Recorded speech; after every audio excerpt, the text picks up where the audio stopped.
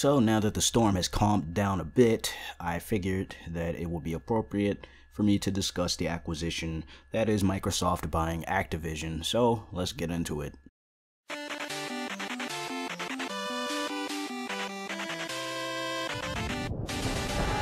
Here I come! Come on! Give him already! Whoa! What have I got?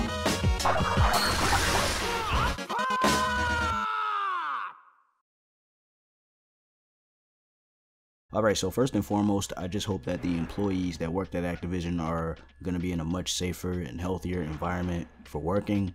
That's the utmost importance out of everything here.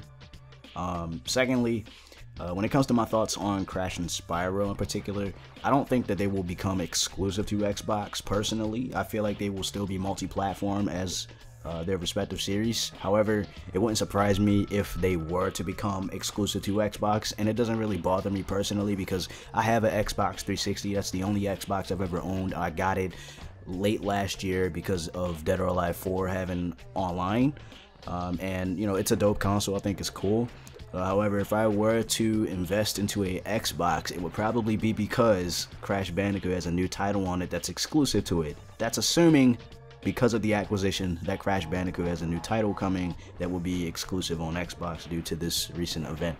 So that's my personal thought on it. A console is a console, and every console stands out on their own due to the exclusives that they have. So it doesn't really affect me too much.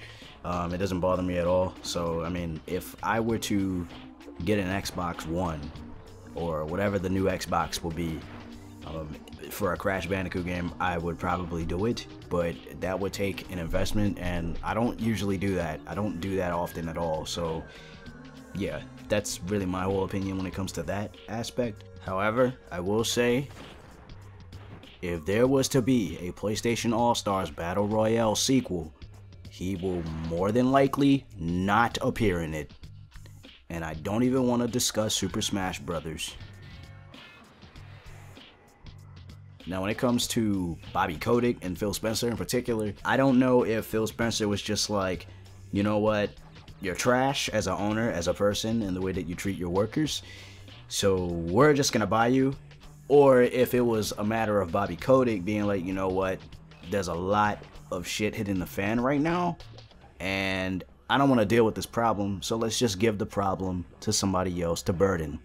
And lo and behold, Microsoft owns them now. So, you know, things can be stated publicly, but you never know what's really going on behind the curtains, and things aren't always as they seem. So that's really my whole thing on this situation. So that's really all I can say. I mean, I think it's cool, you know, that Crash is owned by Xbox, because he was never owned by Nintendo. He was never owned by Sony, but he was considered to be Sony's unofficial mascot because, you know, they didn't own him. But when people think of PlayStation, they're gonna think of Crash Bandicoot. At least when it comes to like who's the Mario of that platform, they're going to think about Crash. So now that he's owned by Xbox, it's a little ironic, but it's not too unfamiliar because he's always been multi-platform since Wrath of Cortex. And you know, the Xbox was cool for him to be on, you know, when he went multi-plat, and even on Nintendo. But you know, since he's owned by Microsoft now, it definitely makes things a bit more interesting, I will admit. So yeah, I mean, that's all I can really say. Hope you guys enjoyed this very short video. It's nice to talk about Crash every once in a while. So I hope you guys are content with my thoughts and everything, my actual thoughts. So yeah, that's all I can really say. Hope you guys enjoyed this video, and I will catch you guys in the next one, whenever, if ever. Peace.